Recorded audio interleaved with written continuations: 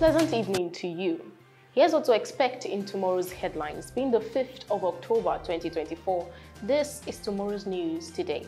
Starting with our national news, your history will include shooting Fubara. Rivers State Governor dares Police Inspector General. Confusion as newly elected Benue People's Democratic Party PDP officials arrive at LOC's secretariat. Being a woman in the National Assembly is hard work, says Ireti Kingibe. Protesters swarm Rivers State Independent Electoral Commission office and insist on Rivers local government poll.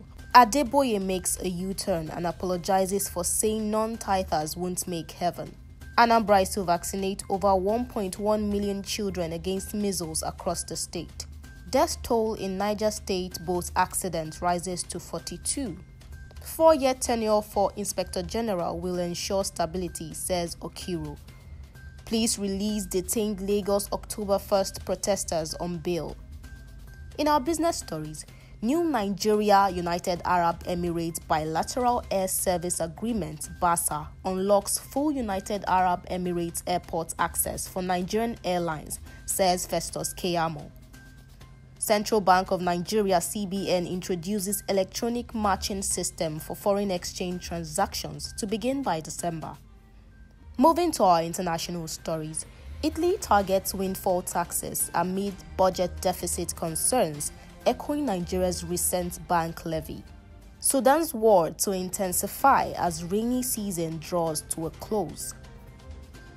Finally, in our sport headlines, former Super Eagles goalkeeper Joseph Dosu escaped death in Lagos accident. Rodiger heaps praise on Barcelona's Yamal ahead of El Clasico. Saliba playing for Real Madrid will be great, says Rodiger. Chelsea is not ready to compete for English Premier League, says Maresca. For more details of the news and more interesting reports, do visit our website at guardian.ng or pick up a copy of our newspaper from your closest newsstand. Remember to follow us on all social media platforms at Guardian Nigeria. I'm Ifunaya Okoli for Guardian TV. Good night.